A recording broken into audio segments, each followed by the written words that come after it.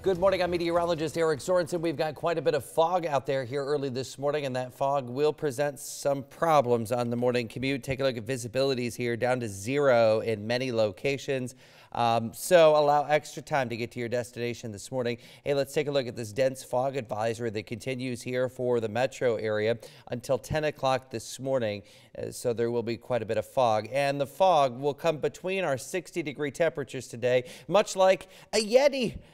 The fog is going to take some time to burn off, and that means in reality we'll probably only be up to about 57 degrees later this afternoon. So our temperatures cut down just because we'll waste some time and warming up. Tonight down to 33, and the outlook for tomorrow, a little bit morning sun and highs of 59. Your 8-day forecast is always there at WQ80.com. Have a great day.